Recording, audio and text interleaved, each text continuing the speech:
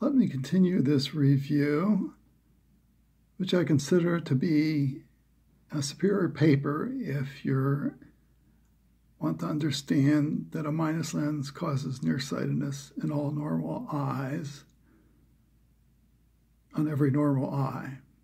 Big statement, but certainly there's proof for that. So I will continue this.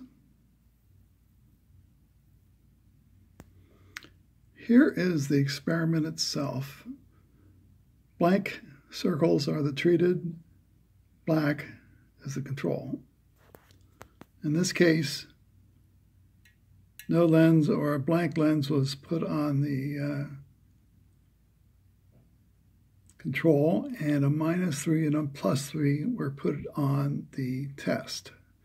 The test is to determine if the eye is dynamic and the refractive state of the fundamental eye follows the lens.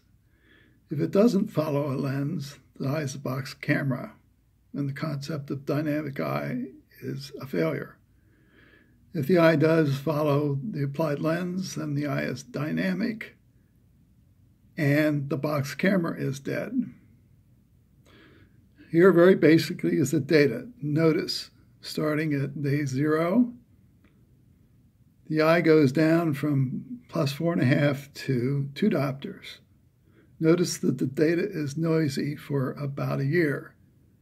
In other words, you see variations from 0 down to 0, from 2 diopters down to 0, and back up to 2 diopters. This means that long-term measurement is required, and getting an average is crucial.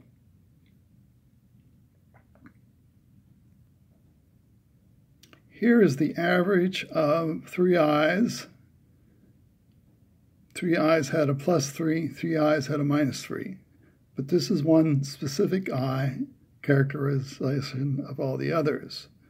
Notice they started together. One eye went to, it looks like a +8, and the other the +4. This is completely unusual because the control group came down to +2 and settled out at +2. +2 diopters is a normal refractive state for all of us. It's preferable. If you have a +2 or any positive status, your eyes are normal and you'll have superior distant vision. It's when your refractive state is negative that you can't see 20/20.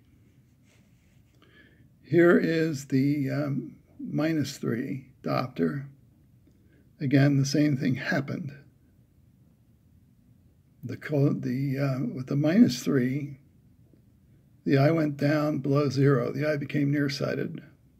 The other eye stayed at +2. When these lenses were removed, according to the paper, the eyes converged back to very nearly the same.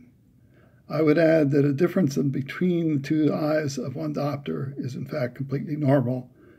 Based on the quality of the data, even the control group showed differences of 1 diopter over time. But these are judgments of education, of science. They convince me that a negative state of the eye is completely induced by the child's habits.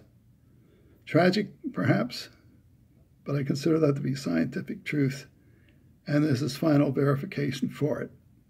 Now, I can't change a child, but I can know that I've got to get rid of my near environment when I'm 20/40 or 20/50 with a plus, or my vision simply goes down at a steady rate of about 2/3 of a diopter per year for each year in school. That is a severe warning to all of us. Yet I don't blame the MD or OD. I must blame my habits, and this knowledge is a big help to learn that. Thank you.